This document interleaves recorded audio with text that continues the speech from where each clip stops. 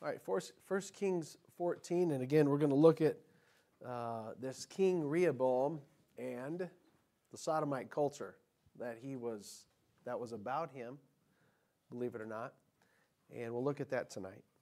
I want us to step back, because again, we're studying the book of Kings, and I don't want to just get lost in the forest here of interesting things in the Bible text. If we step back in what we're looking at, the Kings, they're about Kings, 1st and 2nd Kings.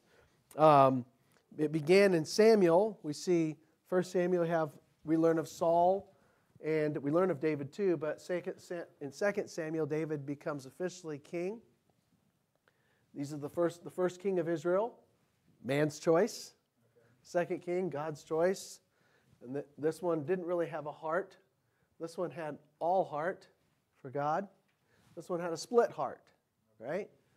Okay, so you have Saul, David, Solomon. And David becomes the standard that God always refers back to. Not because of perfection, but because, in spite of his couple big sins, God says, you should have been at least like my servant David, that followed me with all his heart. Even when he was confronted with sin, he repented and worked through it and finished well. Solomon, of course, glorious kingdom. Wow, we spent 11 chapters of talking about Solomon. And but, again, his heart didn't go fully with the Lord. He accommodated this multiplicity of foreign wives and having these pagan temples and building them. And so it was messy. After Solomon, because God told him this is what's going to happen, Solomon's son is Rehoboam. Okay? Rehoboam died, and his son was about the only good person that came from him. And we talked about how God gave this one blind prophet insight on speaking to him. Now we're going to look at Rehoboam, and we should be basically done with these two kings, and we'll progress through the kings as God leads us after this. But tonight we're going to look at Rehoboam, the son of Solomon, and it gives us a sketch of his life. But remember when he came to power? What happened when he came to power? Something happened. He had two groups of people he dealt with. What happened when he came to power? Brand new king. And some people came to him. Who was it? Somebody came to him and said something. Some of them, the men, came to him. Huh? It may have been the workers, but what kind of men were they? Old or young? What's that? People came to him. Well, they had both, but people came to him and said, "Can you make your father was kind of tough on us, okay?" And apparently Solomon, in some aspect, he was like, type A, CEO type. We're going to grow this business, So he came to him, and the older men said, you ought to lighten up on some people. Lighten up on them a little bit. And if you lighten up on them, they're going to love you. And you serve them. The older men that knew his dad told him that. We know your dad. We know how it was. My dad, you're going to think my dad's waist is this big. He's nothing compared to me, and I'm going to chastise you with scorpions. And he tried to, you tell him who's the big shot. And he tried doing that, and it was a mess. And so he kind of fumbled his way through as he began. Obviously, the kingdom was split. He only had 2 tribes. But let's look at this tonight. And we have to work through this. We have to work through this because of the subject matter. Let's look at this. 1 Kings and 14.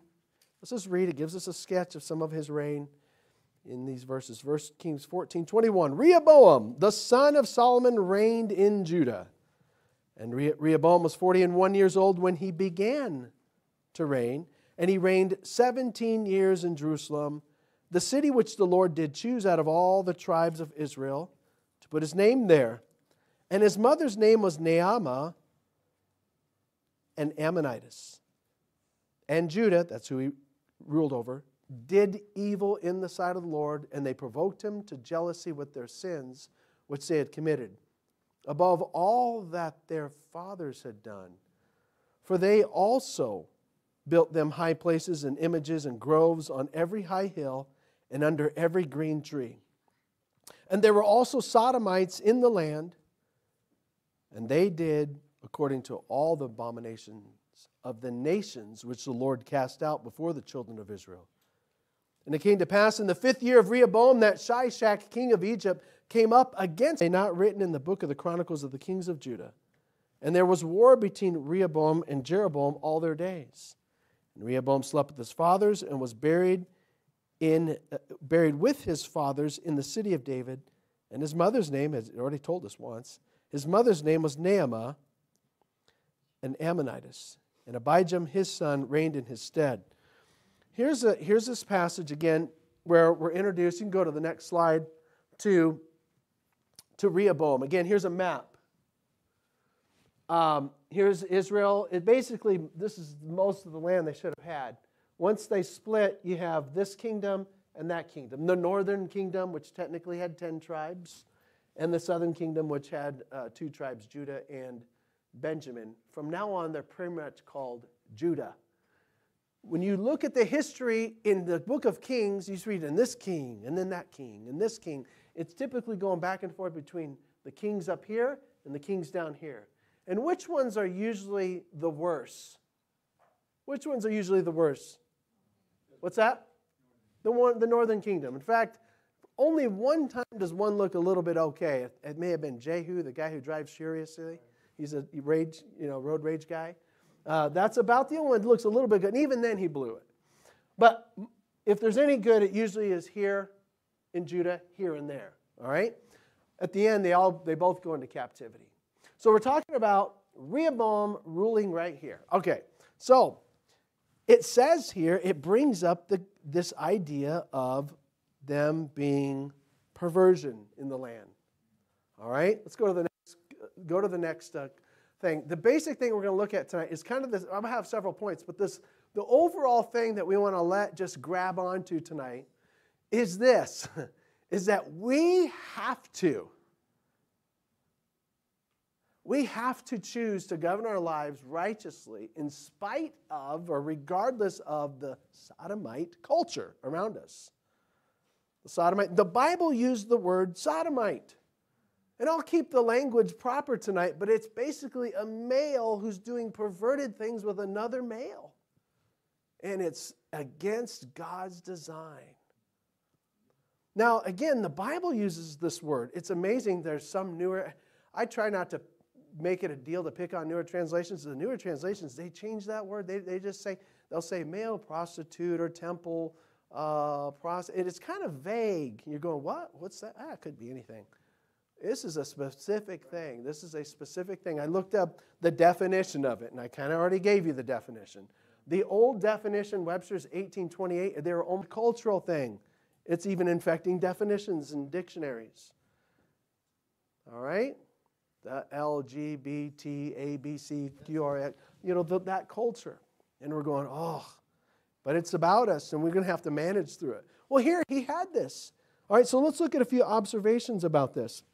Well, first of all, from the text. Let's look at 4 points from the text, and then I want to give you a few other things as we close. Notice that it says in verse 24, while this man was ruling, there were also Sodomites in the land.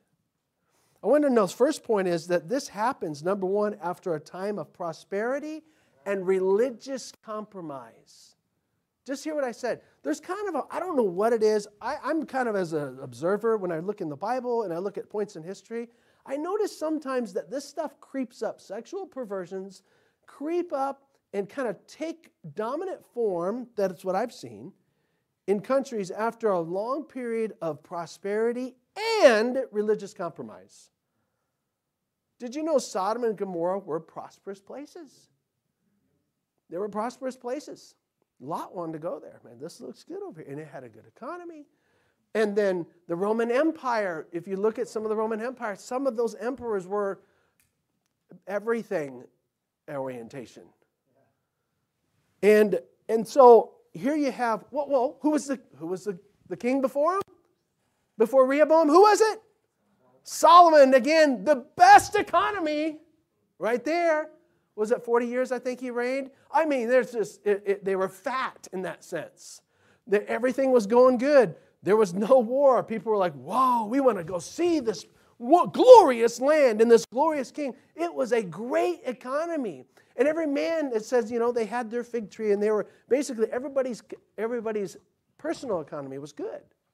I'm paraphrasing one of the verses there.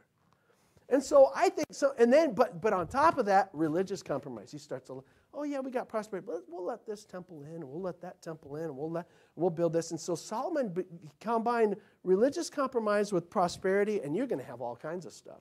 That's where we're at. We got a lot. We've had years and years of prosperity, and we're really just becoming very, the religious compromise and all that stuff, and it's this formula for this type of culture. So you see, number one, we're reading about Rehoboam. That number one, there's Sodomites in land. The Sodomites come after a time of prosperity and religious compromise. Number two, we got to let the Bible speak to us, and this is offensive to the Facebook and everything else. But number two, it's allowed by the king. Look at this, chapter 14, verse 21. Rehoboam, the son of Solomon, reigned. He's a king. He didn't have to have the vote. He didn't have to have 2 houses of Congress say it. He reigns. He's king. It's a monarchy. He's reigning. What else did this king, do you know this king had something else on his side? That it's not just the fact that he was a king and he could just start calling the shots by and large. He had something else on his side at this point. Law. He had God's law. The Bible talks about different things that you should allow and you shouldn't allow, and laws of the land by way of the priests were concerned with the ceremonial stuff, Levitical stuff, and then the king needed to be highly aware of moral and civil law. He needed to be, in fact, he was told when the king becomes a king, he needs to take the book of the law and write his own copy by hand. He was supposed to do that. Did you know that?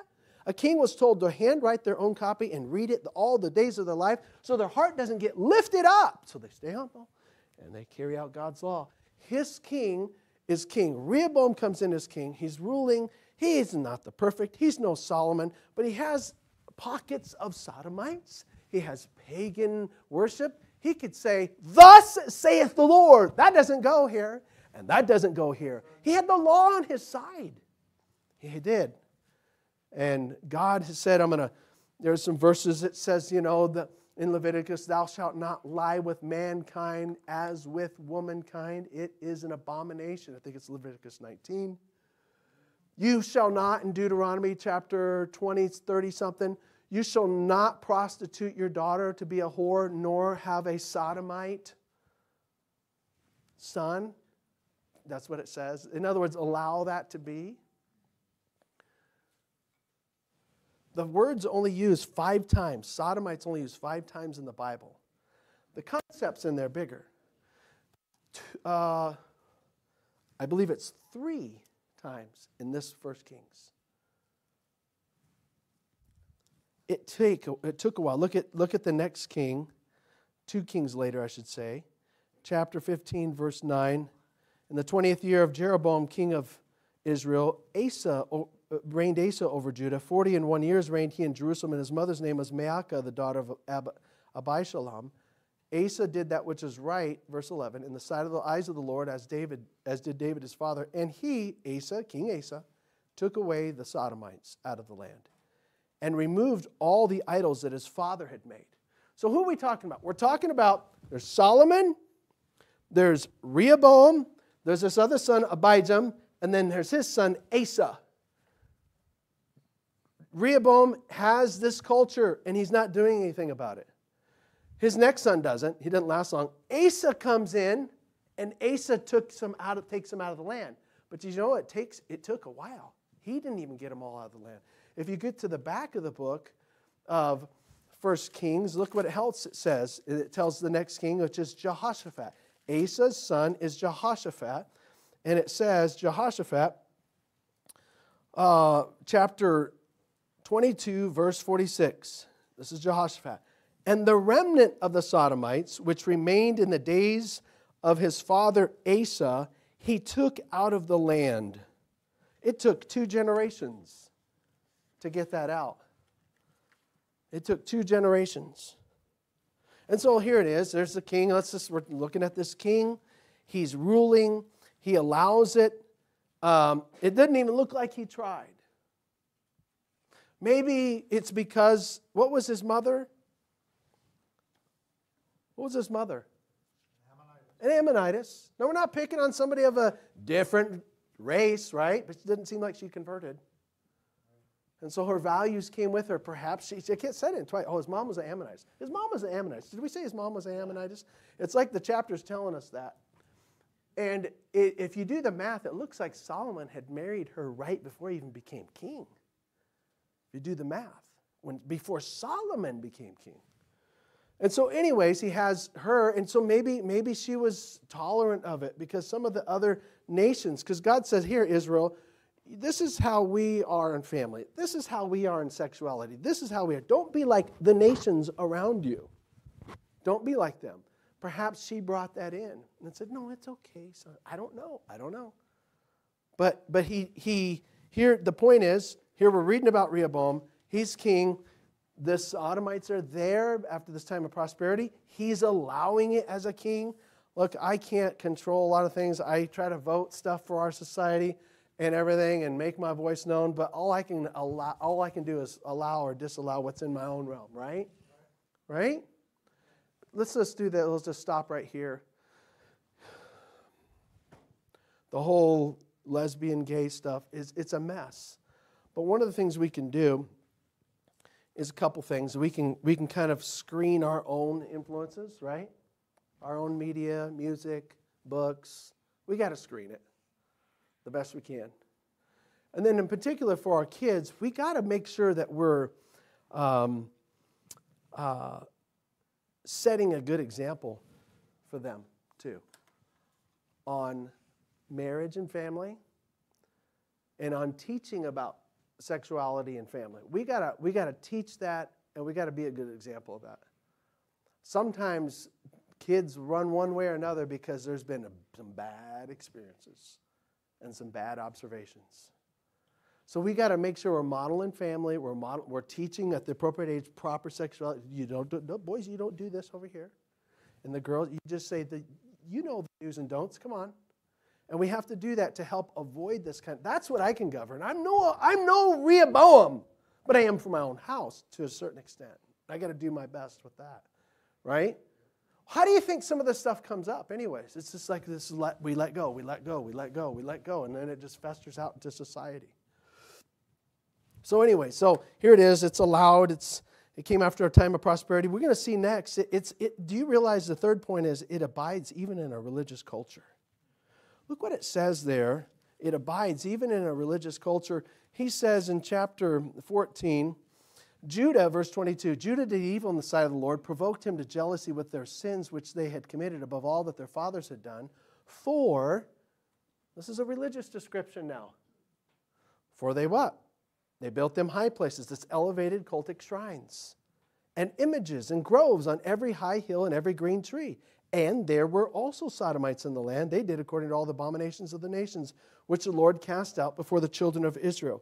Here's what I want you to see. Israel, when it's describing Israel, it's saying, hey, they still had religion, but they had this. They had these, these pagan shrines and groves at these high places, and they just forsook God, worshiping the true and living God according to the true word of God, and they just did their own thing, which all kinds of things were involved in that. But just because you still have religion doesn't mean it's going to scare away perversions. Sometimes it can go hand in hand.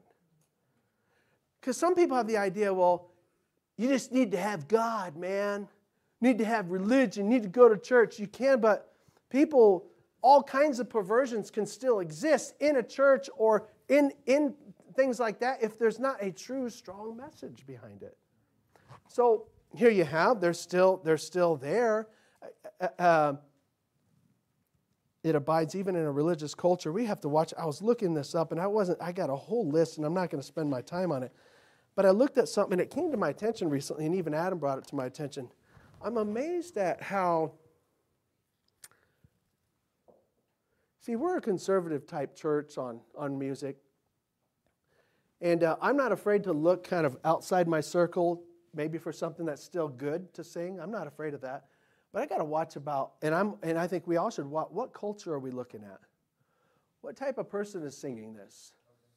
You know, they might not be in my church. Are they a gospel person? Do they love Jesus? Are they straight? Like straight in their natural orientation?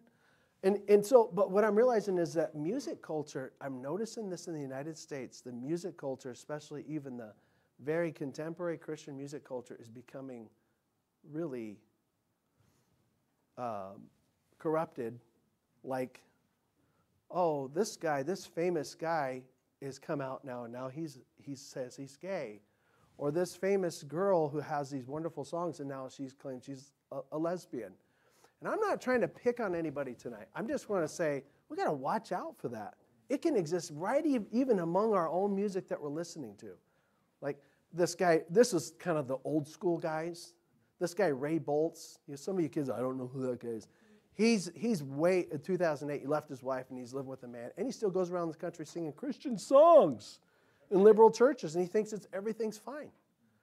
And it makes me like, I don't want to hear it. I don't want to sing one of his songs ever anymore. And then there's some others. I got names in it.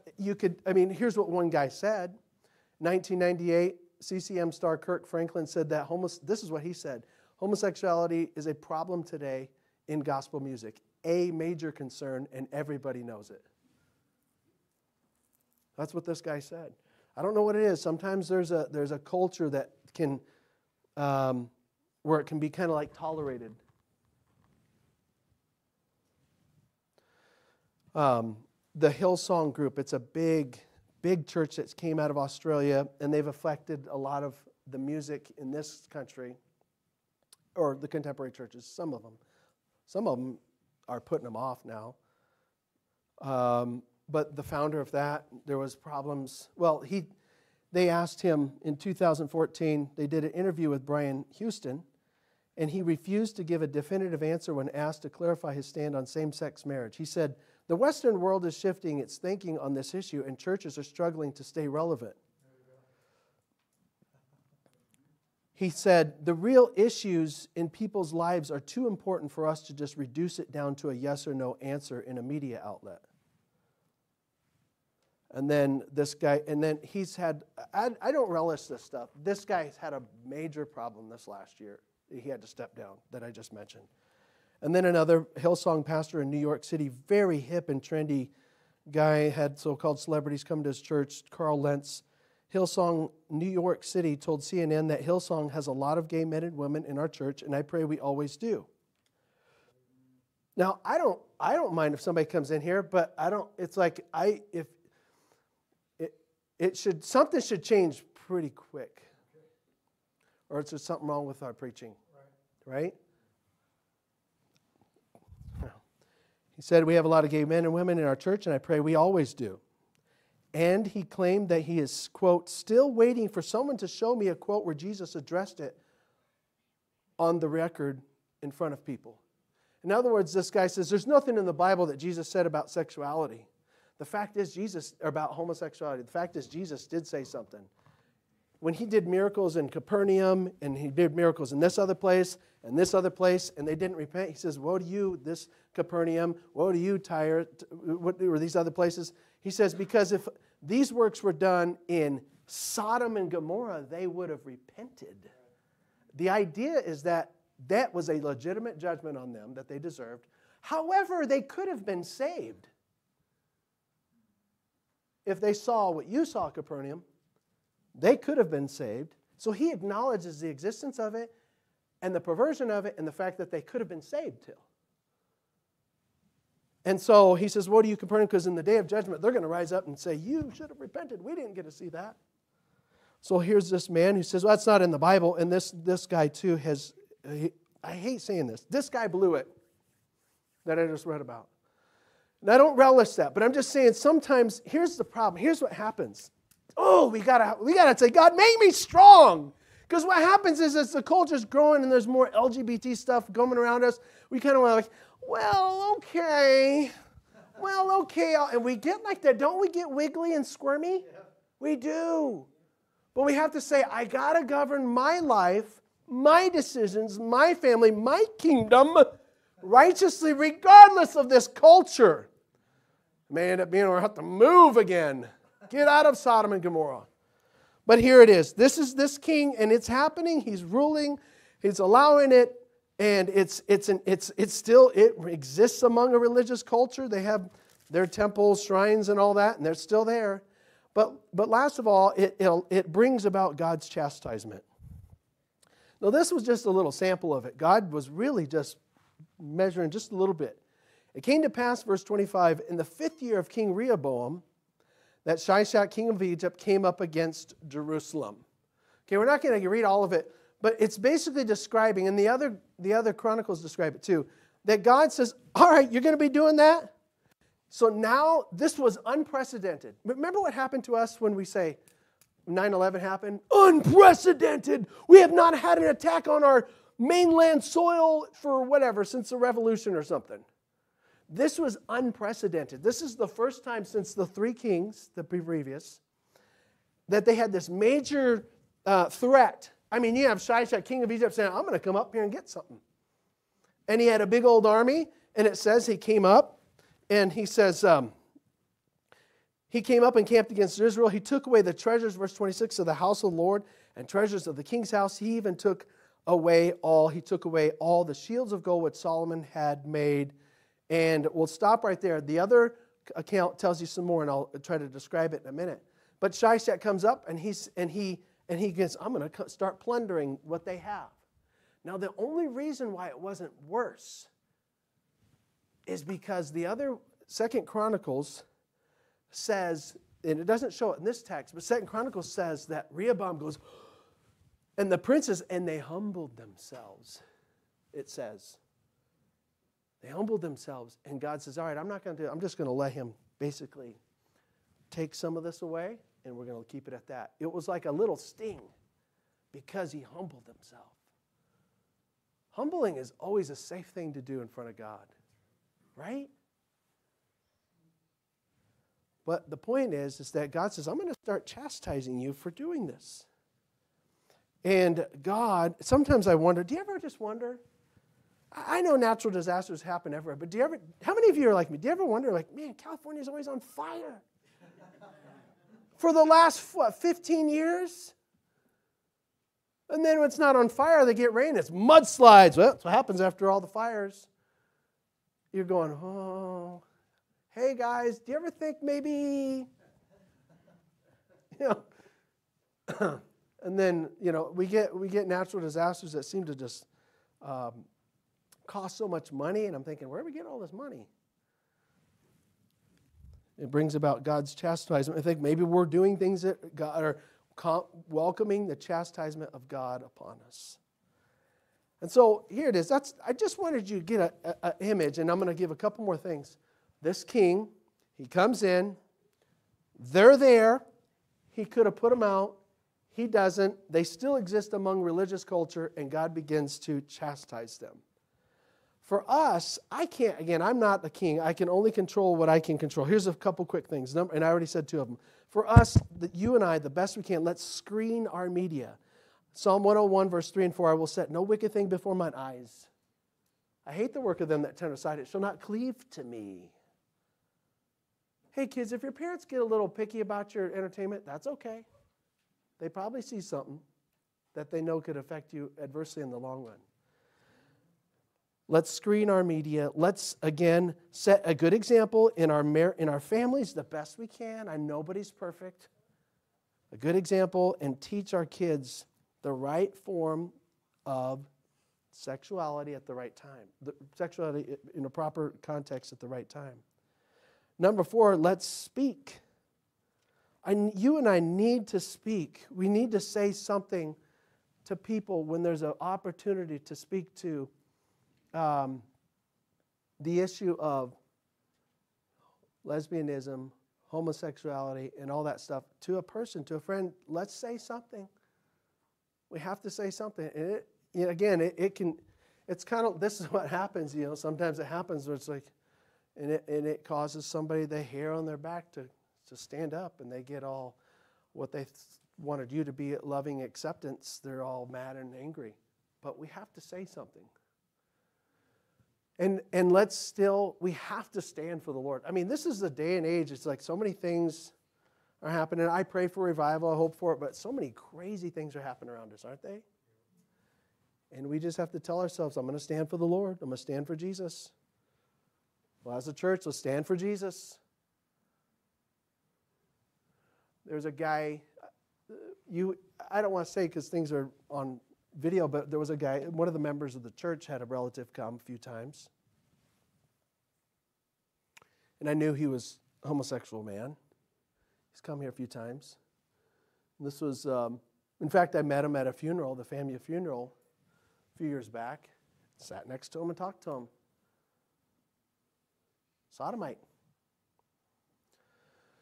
I thought, I don't know what you try to say what you can, and then he came to a service a couple times. And we just did what we always do. We're just going to teach the Bible and get the gospel in there.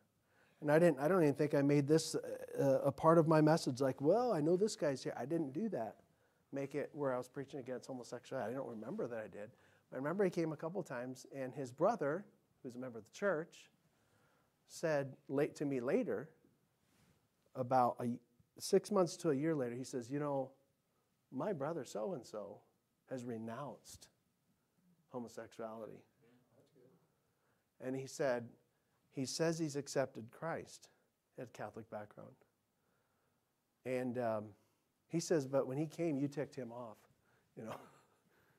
It was something upset him. It's just the Word of God. I mean, I may have sounded irritating, but the Word of God, which I probably do often, is the Word of God, and it stirred up. It's hard to get infection out until you poke it, right? Squeeze it out. It's gross, huh? But that's how it is with the soul and with sin. I'm not going to go to Christ until I realize I got an infection. And so he was irritated, but he said he renounced it, and he said he accepted Christ. And it's been a couple years, and so far so good from when I last checked. And it was encouraging for me to hear that. And I think that our example could be a part of that, being a friendly church, but we take a stand still. See, some of these other kings, like Asa came in and says, we got to get this out. Later on, Joshua kids, we're going to clean this out. Years and years and years and years later, Josiah did it too, because it came back in. Sodomites came back in, and you know what? They liked womanly stuff because they hung out by the temple where all the women hang their stuff. There's a feminization of them. And Josiah says, we're going to just destroy their houses. And he cleaned them out. And for us, we don't have so much civil leverage like that, but we have a spiritual responsibility, right? To give the gospel. We have a personal responsibility to keep ourselves sexually, morally pure and right. Right? It can happen anywhere. And we want to keep ourselves right. Let's take a stand and not move, only except to let our heart be moved with compassion. That's it. But not our position. Lord, thank you for letting us look at this, and it's, in a way, easy for me to just pick at this king. But the fact is, he didn't do the right thing all the way through, and you wrote this for our learning. And we see sodomites in the land. It's embarrassing to even say it, but it's true. And the perversions around us, and God, help us to navigate through that as it's becoming increasingly more trendy and acceptable, and laws made to protect it. Help us to still stand in our heart and mind for you, teach our kids the right way, and find moments to give the gospel, I pray. Please, just like you did in the Corinthian church where there were some effeminate, some homosexuals that were saved and washed, may we see that in this greater community happen through our gospel efforts. I pray. Thank you for our time, Lord. Please give your blessing on my family and our church families tonight. In Christ's name, amen. Well, with that...